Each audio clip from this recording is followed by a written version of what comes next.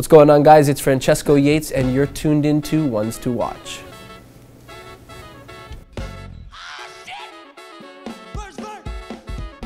So Francesco, tell us, how did you get your start in music?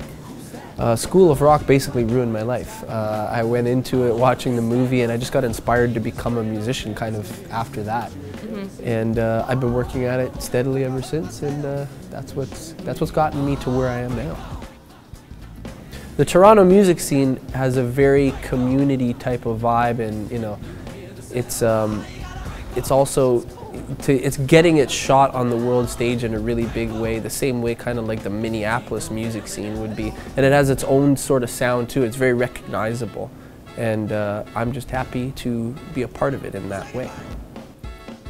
The type of artist I want to become is the one that changes things and moves the culture forward. And it's sort of thought-provoking almost in some way. And my music, whether being a writer or producer, or I'm always trying to be very innovative and doing something that no one else wants to. Not no one else wants to do, but no one else has done before, and blaze a new trail. That's what I seek in my artistry. New song, Do You Think About Me? It came to me when I was thinking about, when you see a couple walking down the street, you never know what one person is really thinking about. Are they thinking about someone else? And just the whole play on that sort of angle. And I like to play at the psychology, the twisted psychology behind it. And that's how that kind of came about. And it seemed to flow really easy. I wrote it in about a half an hour.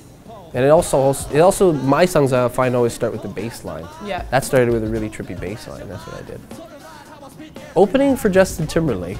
Now, I have to say this because I used to do little breakdance videos to like the Future Sex Love soundtrack.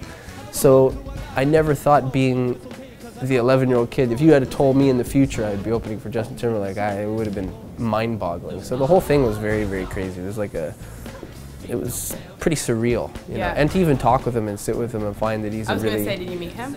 I did. I spoke to him a couple times, and to have met him and find that he's a very down-to-earth and pretty chill, kind of introspective sort of dude. Oh, really? It was different for me.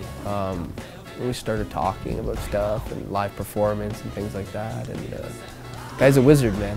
He's a wizard. Yeah. Master of his art, that guy. Next for me, I am going to be putting out my album, my very first album in September, and I'm just excited to get it out to the world. As well as I think I'm going to start doing some of my own touring dates. I've always wanted to get back on the road again. I kind of took a little bit of a break to find out who I was, and now I'm in a better place now, and I think I can go and just attack it head on. Amazing. So I'm excited. Can't wait to see you on the road. Right on.